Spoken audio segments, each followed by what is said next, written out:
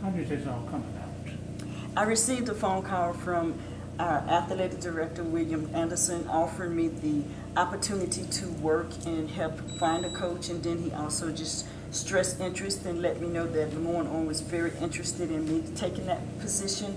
And I'm just so excited and honored that he thought of me first and not on the back end. And so I just don't want to let my athletic director down, and I don't want to let the community down. So I'm looking forward to working closely with our When did you start?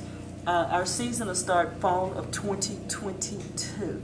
So our actual first meet will be indoors in January 2023, and we'll probably open up at Arkansas State University. Hey, Coach, anybody can hire a coach, man, but how hard was it to hire a gold medalist, man? Well, Rochelle made it easy. She has a dynamic personality, and so, like she stated, I reached out when our president, Dr. Bennett Ferris, charged me with started revitalizing our track and field program.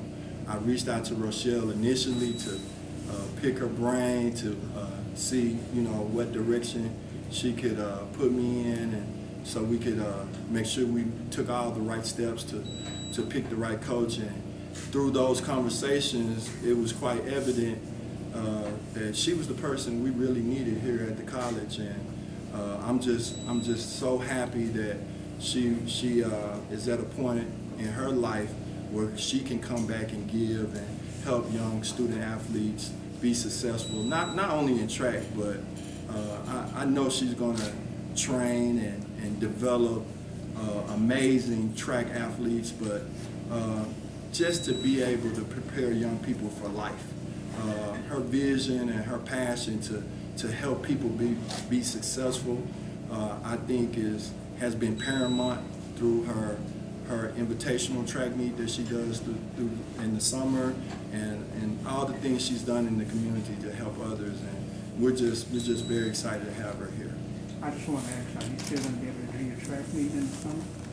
Yes, we have already contacted the NCAAs, and my meet is considered grandfathered in because we have been doing Rochelle Stevens Invitational Track Meet for 30 years. So I'm grandfathered in, and it would not be a conflict of interest or in violation of any NCAA rules. So yes, we will continue to have the track meet, or we will have the camp. So my director will discuss other options, but right now we enjoying the moment of celebrating being a new coach here at LeMoyne-Owen College.